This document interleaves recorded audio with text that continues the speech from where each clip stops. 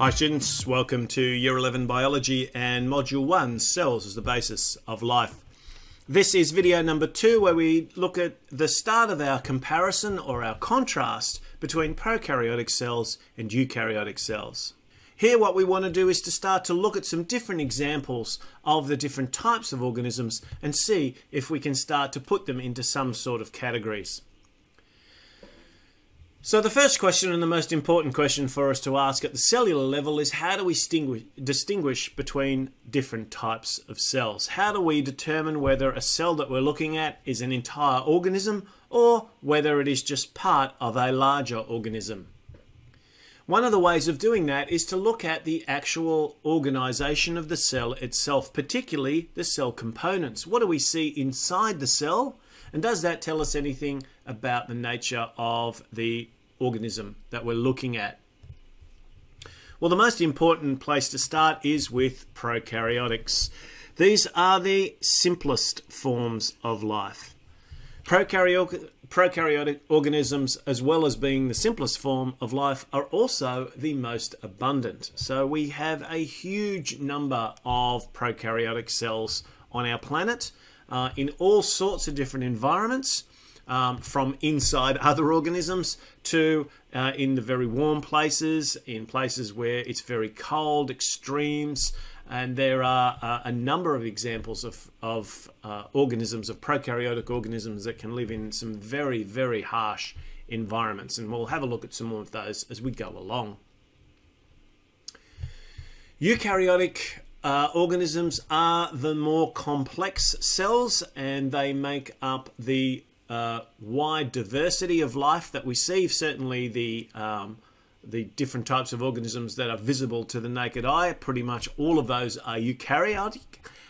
We need microscopes if we're going to look at prokaryotic organisms. So we also belong to that group of eukaryotic organisms. So you can see from the family tree here a little bit of an idea of how each of these different groups has developed over time. So you can see that we've split our prokaryotic organisms into two important groups, the bacterial group and the archaea, and these are ones we'll go into a little bit more detail further into this course. Bacteria are the ones we're probably more familiar with, in the sense that sometimes when we get sick with bacterial infections, they're the ones that are responsible for that. And they come in a variety of different types. They can be spiral, they can be rod-like, they can be spherical. The most important thing to say about all of these different types of prokaryotic organisms, and the thing that kind of distinguishes the two groups from one another, is the lack. So prokaryotes, and you will see this spelt with a C instead of a K as well. Prokaryotes lack membrane bound organelles. Eukaryotic cells do have a nucleus, a membrane-bound structure which contains other structures within it, but prokaryotic organisms do not contain these membrane-bound organelles. And the nucleus is just one example. There's quite a number of different examples. That's not to say that we don't find certain structures inside of prokaryotic cells, bacteria or the archaea. Each of these are different types of prokaryotic cells, and we do find certain structures within them. We just don't find these membrane-bound structures like we do in eukaryotes. At this point in time, you can see that our discussion of eukaryotes is a very, very broad one. It's going to be a big group to look at, from slime molds to single-celled protozoans to fungi, plants, and animals, which is a very, very big and diverse number of different groups of organisms to look at. So they will require a lot more time, which we'll give to them a little bit later in this course. But for this particular one, we're going to focus in just a little bit more on the prokaryotic cells. So here's a nice simple example of a prokaryotic cell. You can see from this cell that we sometimes have a sort of external protective structure, a capsule that sits around the outside of the cell. Most prokaryotic cells do have a cell wall. It's just an extra little rigidity that helps to protect the internal contents. But there is also a cell membrane or plasma membrane that just is like the balloon, if you like, around the cell that just holds the contents inside. Inside all cells are cytoplasm, so this plasma membrane and cytoplasm are common to pretty much all different types of cells. You have a container and you have a liquid-filled substance within the container, and so that's the plasma membrane is the container and the cytoplasm is the liquid-filled substance within. Because there's different types of things that are present within the cytoplasm, we can have a look at some examples of those, and because sometimes the bag or the container requires some additional rigidity or protection, then sometimes we find other structures sitting outside of the plasma membrane. You can see a couple of important things here. Firstly, you can see that there is a nucleoid or circular DNA. That structure is not bound up within a nucleus, which is where we would expect it to be if it was a eukaryotic cell like our own cells. Our DNA is bound within the nucleus of our cells. This tends to be a little bit more disorganized. It doesn't have the same level of organization as a eukaryotic cell. There are, however, ribosomes present. Ribosomes are the place where protein synthesis occurs. So this is where the cell makes the very important proteins, including enzymes, and we'll have a look at those in a little bit more detail later on, but substances that are really important to the processes of life. These need to be made within the cell. The ribosome is the place where protein manufacture occurs, and we find those in prokaryotic cells. We also find plasmids. Plasmids have been really, really useful to us. They're also little, often circular DNA.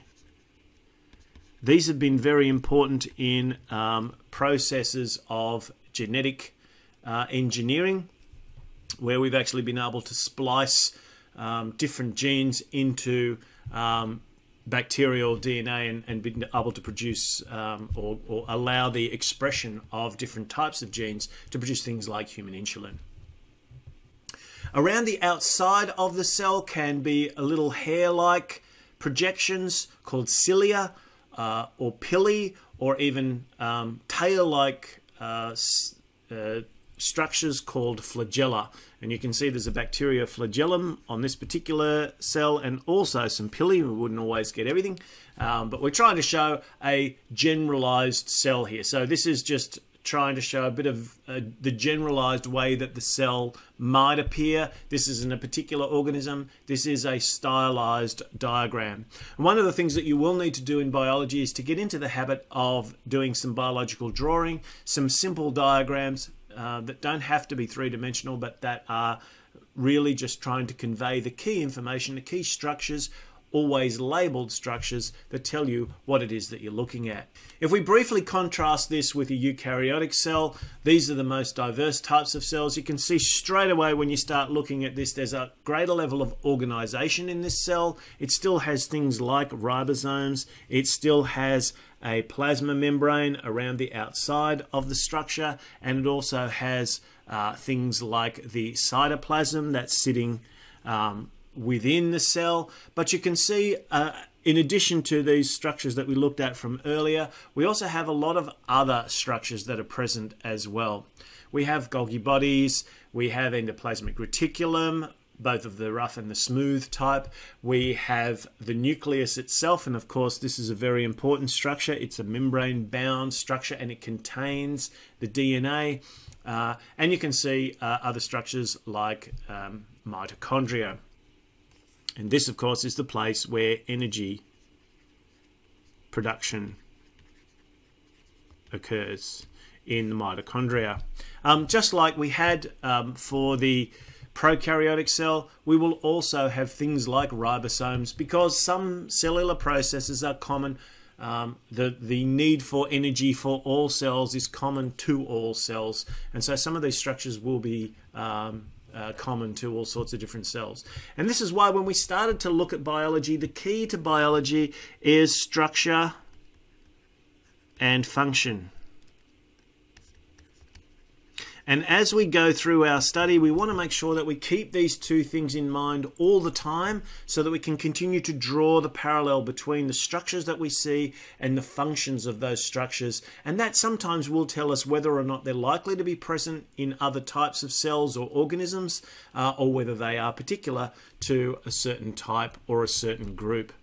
So this has just been a bit of an introduction. Hopefully you'll get the opportunity in class to look at a few different types and examples of these, and also to start the process of biological drawing. But we'll look at that in a little bit more detail in a future video. Thanks for watching.